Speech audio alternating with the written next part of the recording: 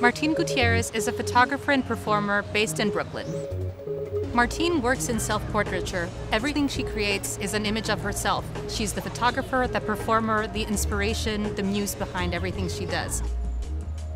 Anti-Icon is presented on 100 JCDecaux bus shelters in New York, 150 in Chicago, and 50 for the first time in Boston. This is our 5th exhibition on bus shelters with our partners JCDecaux. Anti-Icon presents a selection of 10 historical and mythological figures. These are all figures that Martine selected for their beauty, their strength, their perseverance, their ability to lead mankind, but also they all share a history of violence and overcoming difficulties. In her practice, Martine borrows from the language of advertising, and presenting this exhibition on JCDecaux bus shelters, which is a platform traditionally used for advertisements, felt like a really fascinating experiment to see how it would resonate with the public.